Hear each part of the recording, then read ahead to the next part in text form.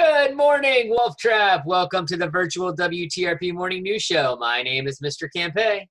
Hello, Wolftrap. My name is Miss Stubbs. Thank you for joining us today, Wednesday, May 20th, 2020.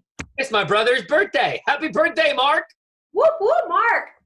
Please stand for the Pledge of Allegiance. I pledge allegiance to the flag of the United States of America and to the republic for which it stands, one nation, under God, indivisible, with liberty and justice for all. This week, we have been talking about gratitude as our positivity project trait. Now, I'm lucky enough to be able to attend my son Carter's lessons with his kindergarten teachers, and I wanted to talk about something that Mrs. Carbajal made us think about today in our lesson. Being grateful for something that doesn't necessarily have a good outcome. What do you mean by that, Miss Stubbs? Well, like for example, if you get a scrape on your knee, why might that be something that you could be grateful for?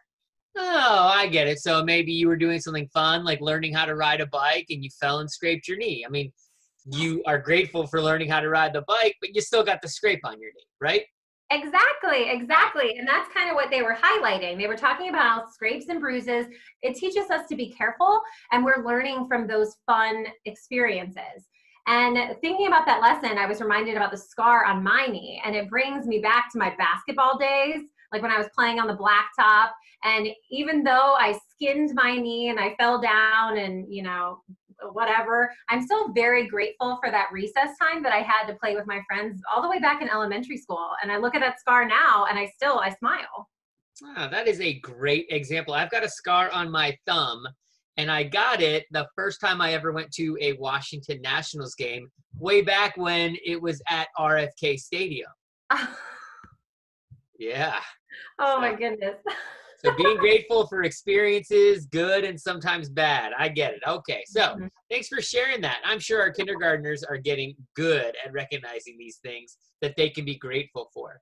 Like the weather. Well, let's talk about the weather. Our weather today will be mostly cloudy with a high of 64 degrees.